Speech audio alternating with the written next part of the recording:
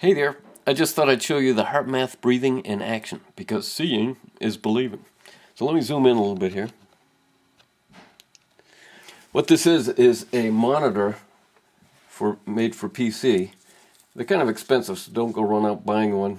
All you have to do is follow the breathing techniques that I've got on my People with Heart page. But I'm putting this monitor on my finger, and it's going to measure the pulses of my heart. I'm going to start this. It's going to take a minute to calibrate.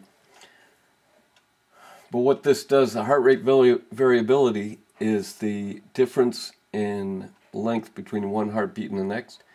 And what they find is the more coherent, the more even the flow is, the better off you are. Right now, this is the graph starting to show up. This indicates that I'm in the low coherent stage. As you can see, talking is kind of stressful for me. So just trying to explain this is kind of like average stress.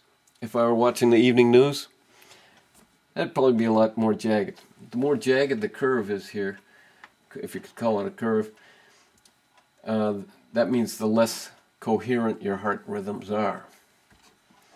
So let me start the breathing and see what happens.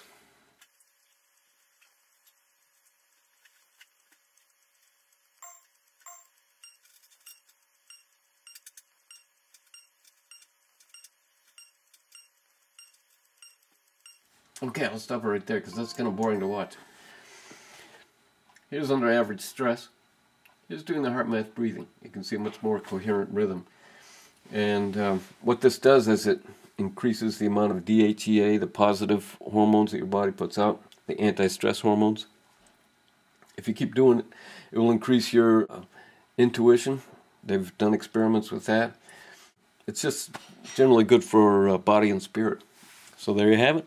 Thanks for watching.